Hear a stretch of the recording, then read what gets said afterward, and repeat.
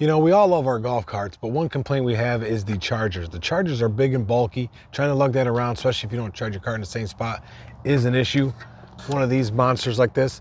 If you hate lugging one of these around, we got a solution for you, so stay tuned.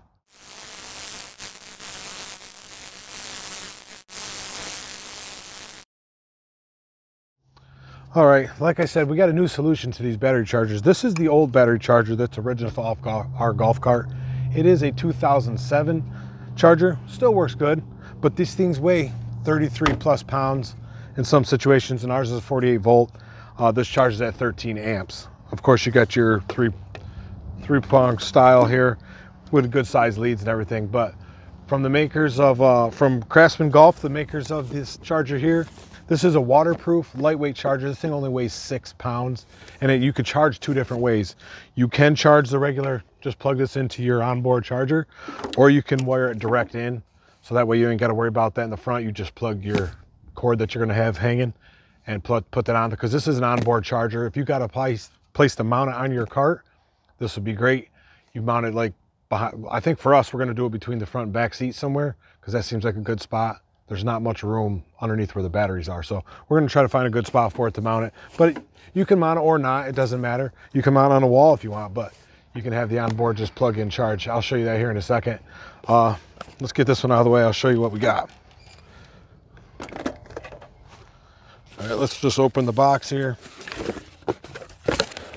In the box, pretty simple. Like I said, it is waterproof. It has an IP67 rating, so it can take a good amount of water.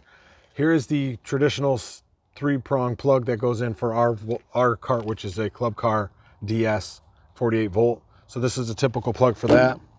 And here's the other plug that you can have where you can wire it directly to the batteries, which is the way we'd like to do it. We'll see how it looks when we get there. And then these are your two leads, your main plug that you plug in for power, which I believe this one is 16 feet long. So you'll have plenty of space for that. And then this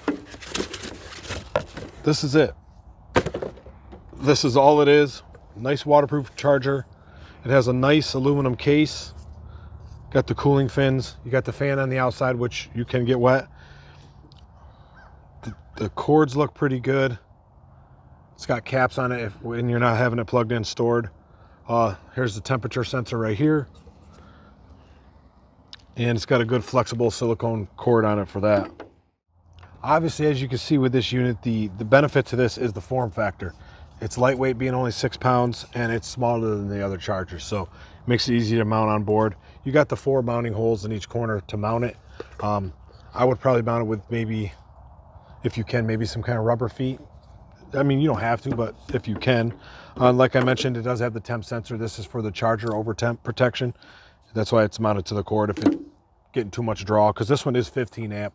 That big one is only 13 amps, so this does a couple amps more, which should charge you up faster.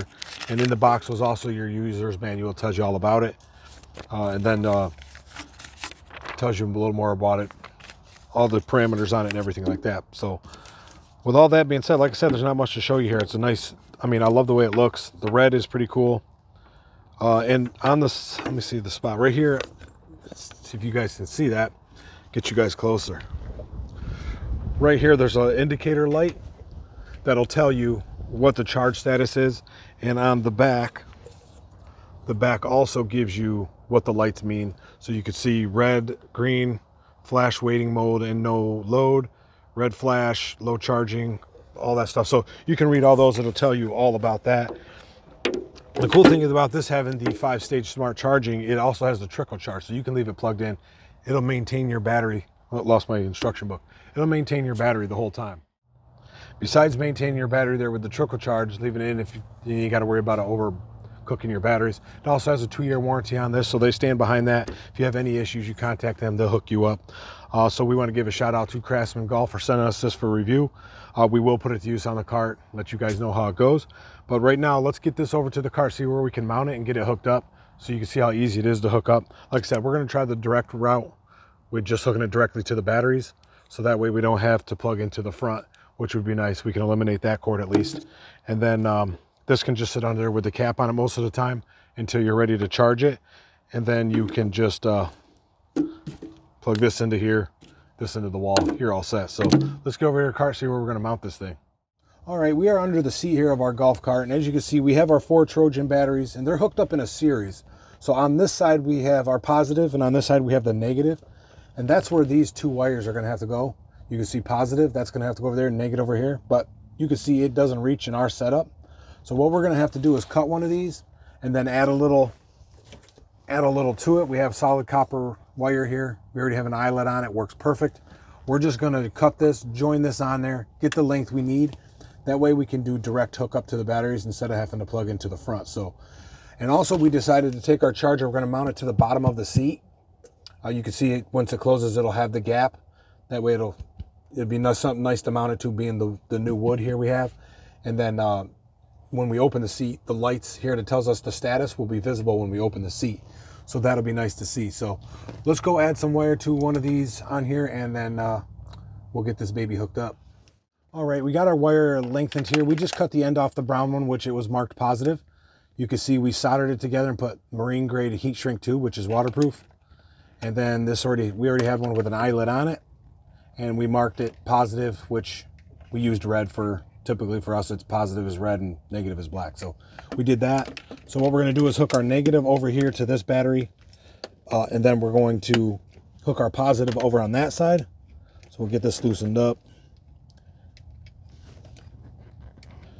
For most of you, if your batteries are closer, it's not going to take that long to hook up because you're going to have your batteries closer, but ours happen to be laying this way.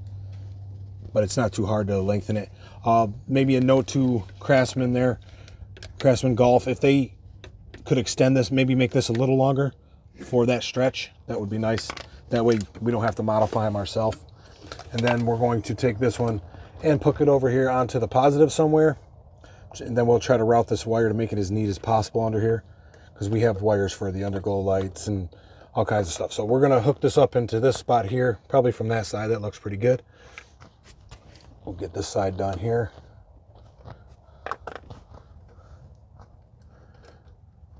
And that's all it's going to be for, pretty much for hooking it up to the batteries direct.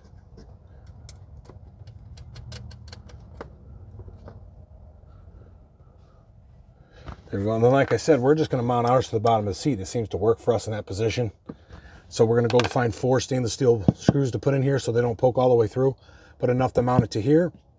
And then you could see we just have this plug here, which is going to be this end down here. These two will come together. And then all you have is your big one, which is you're going to coil out and plug into the wall outlet, and you'll be set to go. So let me go find some screws for that. All right, we got our screws. We're just mounting it right here. We already checked for clearance when we close it, so it falls right between this gap here, which is perfect for us. And then, like I said, our cords will have the space also. We're just going to finish putting these screws in. We got 4 stainless. They're 1 inch long for us. Got one more on this side, and then we will show you how to plug this in and get it hooked up. All right, now that we got our charger mounted under here where we like it, and like I said on top, you guys can't see it, but we'll give you a closer look. Has the lights here, so we can see that when we lift up the seat. Right here would be perfect. So we're coming over here to the plug off of the charger, and since we got this wire directly to the battery, we can just hook this right up to this here. It's only going to fit one way, and it's got the lockdown plugs. Keep it watertight. Make sure all your other ones are tight here. It'll also be good right here, and it gives us the length we need to route it and hide it right there. So that works perfect for us. Now all you have is your main power cord, which you can keep just sitting right here, and then when you need to plug it into the wall, you can just pull it out, plug it in, take the length you need or whatever, keep it coiled up here. Or we have this gap here we can keep it coiled up in. We might do that just to keep it off of the battery, so we don't get no acid on it or anything like that. So let's plug this in and see what the lights are going to do. I know this is pretty much fully charged. We had it on charge, but the lights should still indicate what's going on. So let's see if this will reach where we got it to go. I mean, it's a 16-foot cord, but we are a little ways from the plug. If not, we'll just grab an extension cord.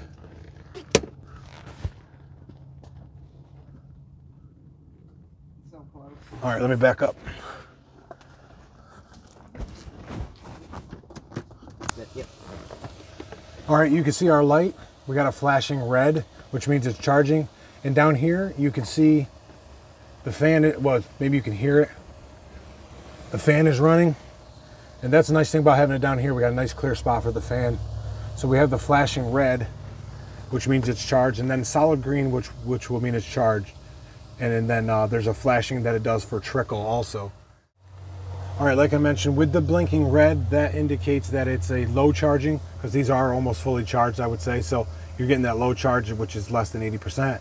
And then you got the yellow, you'll have a yellow flash, which is normal charging. If we were more dead, it would probably flash yellow. And then you have the green flash. When it flashes green, which means it's in the trickle mode, so everything's charged, it's just maintaining your batteries. And then green on, green fully on, it's fully charged at that point.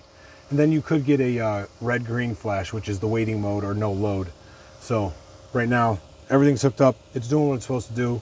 Like I said, the form factor being that small and lightweight and out of the way is a bonus. So I'm liking it. Only thing I wish I had was a little longer leads on that direct to the battery wire, but that was an easy fix for us to put one to lengthen that, and now it's all hooked up. You might have another location on your cart to mount this charger, but for us, being that we were going to put it between the front and the back seat, but we got a plastic piece here, and we didn't think that was solid enough.